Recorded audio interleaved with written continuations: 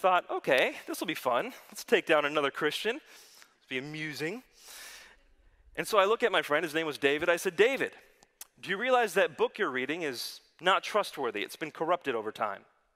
And he's reading his Bible and he closes it and he says, go on. Which should have been a sign for me that this wasn't going to go my way, but I just kept going. And I said, David, Jesus spoke Aramaic, did he not? And then the earliest church was in Palestine, it was in Jerusalem, it was in Israel, so they must have spoken Hebrew.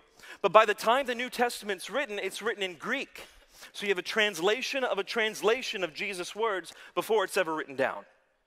And then the New Testament that lasted the longest period of time in the church was not actually in Greek, it was in Latin. So you have another translation, then it's in Latin for 1,000 years before it comes into German, and from German it goes into English, and that's where we get the KJV. It's a translation of a translation of a translation of a translation of a translation, which is why you have the KJV, the NIV, the ESV, the NASV, the who knows what V.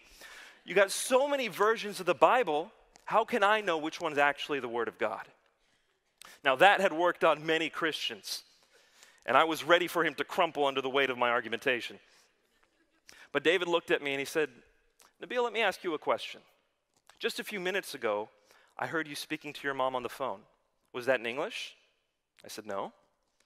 And he said, but when you told me what she said, you told me in English. Was that a corrupted translation?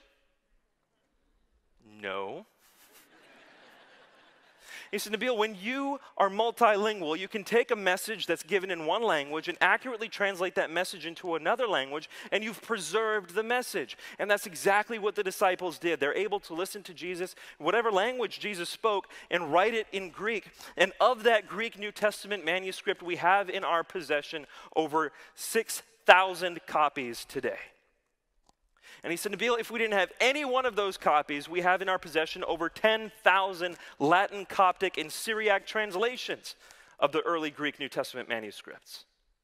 And he said, if we didn't have any of those translations, we have over 30,000 quotations of the New Testament from the early church fathers with which we can reconstruct virtually the entire New Testament many times over again. Nabil, we know with certainty the message of the original New Testament.